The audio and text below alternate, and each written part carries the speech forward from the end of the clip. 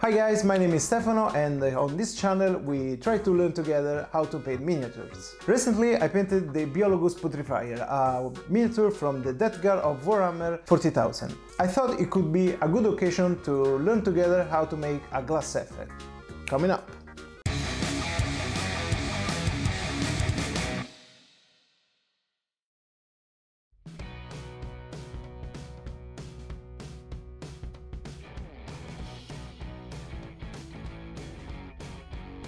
The Biologus Putrifier is a Death Guard miniature from Warhammer 40,000, widely different from the rest of the marines of this chaos faction.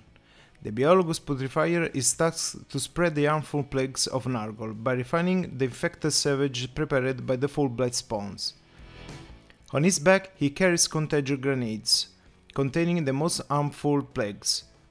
He also carries with him many containers of savage that will be the subject of this video, to learn together how to paint a glass effect.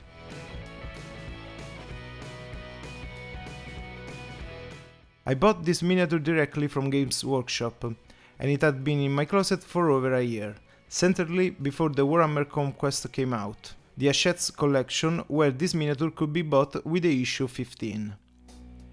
We are not going to see how to paint the whole Biologus Putrifier miniature, this is not what we will do today. In any case, you can find the videos about how to paint the Death Guard Marines in this link on the top right corner. However, there is one useful thing to know if you want to paint the Biologus Putrifier. In fact, you should not glue the whole miniature but paint the body and the two racks on its shoulders separately. I have glued them all together only after having painted the miniature and only partially the racks, leaving the ampoules to finish just for this tutorial.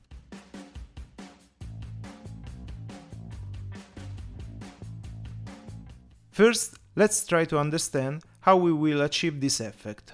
We will start from a black base. Imagine this is the syringe that the Biologus Putrifier is holding in his hands. We will then paint one half with green as base color. Then we will use a lighter and very diluted color, with brush strokes from the bottom to concentrate the color on the upper part in order to create a gradient. With the same color we will paint some dots to simulate bubbles. With grey we will make a bit of edge light on the dark part of the syringe, while with white we will simulate a light reflection. For the syringe we will stop here. For the ampoules on the back instead, the process will be the same, but we will color the black part with a dark green, to simulate a bottle glass effect. These are the light and dark colored pairs used for the ampoules, plus grey and white for reflections. I choose cold shades, which seem to be more suited to the character, but there are people who color the ampoules as if they all contain the classic green slime of Nargol. As always, the choice is up to you. Throughout the tutorial I used a medium-sized brush from the army painter called Wargamer Character. So, as mentioned, I started with a basic color green for the syringe. I thought I immediately placed all the color pairs on the wet palette, in order to have them ready to use.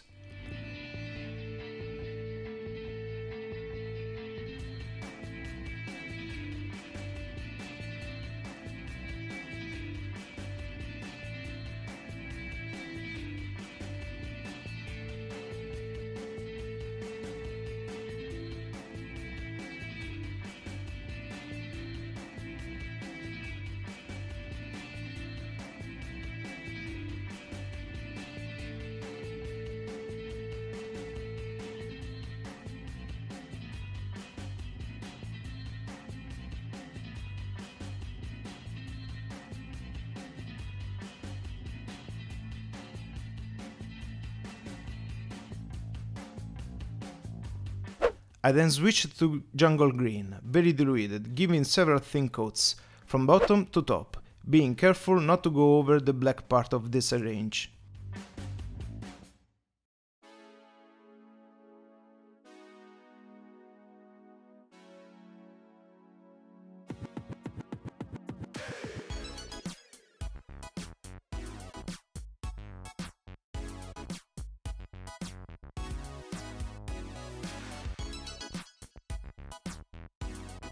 Once dry, I drew dots to simulate bubbles.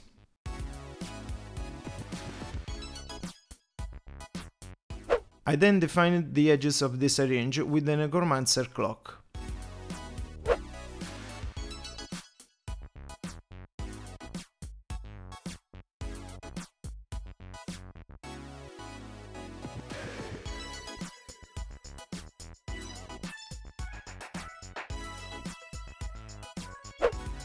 With a tip of matte white, I drew a reflection of light. You can give it the shape you prefer, maybe just an horizontal stroke or a vertical stroke.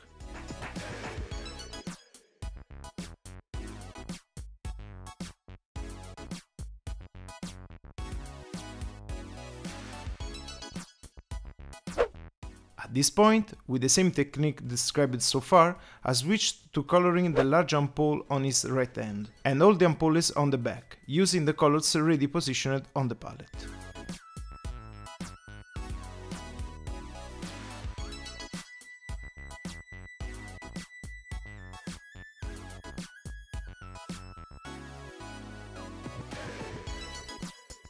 Always dilute the color and apply more layers, even for base colors. Take your time without rushing. Wait for one layer to dry and pass the brush again. If you are in a hurry and you apply a single thick layer, you will ruin the miniature, and you will hardly get any shades of color.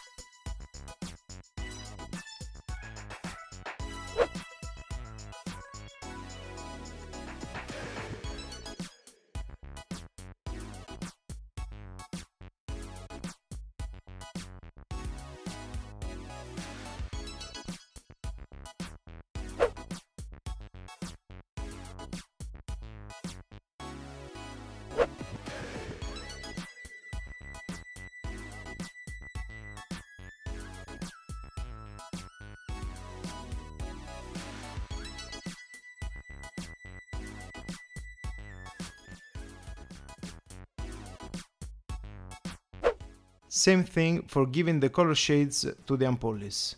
Use the lighter color almost like a wash, bringing the color from the bottom up, so that it settles at the top, creating the gradient we are looking for.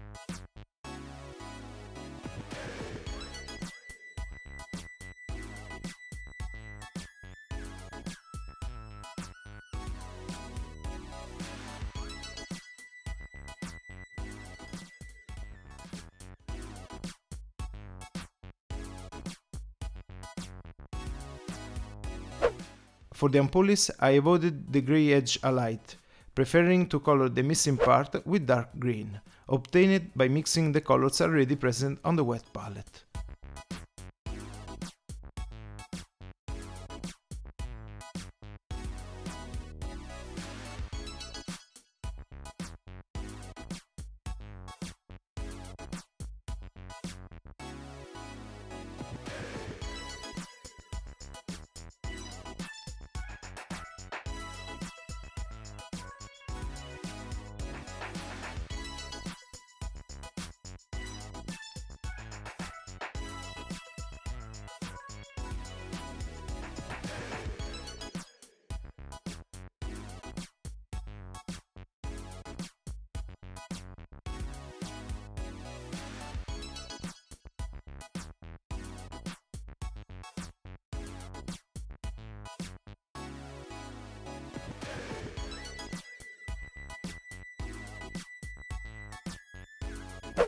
Always simulating a hypothetical light from the above.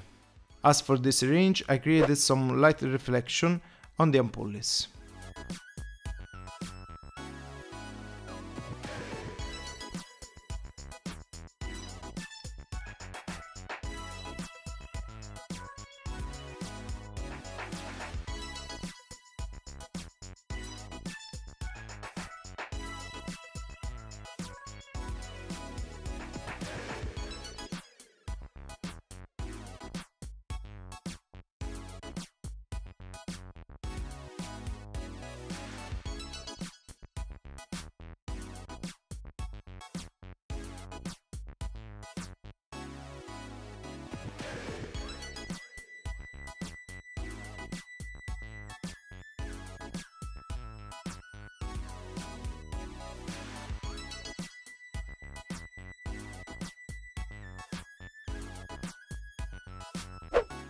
As a final touch, I gave all surfaces a coat of gloss varnish, a transparent product that makes the surface shiny.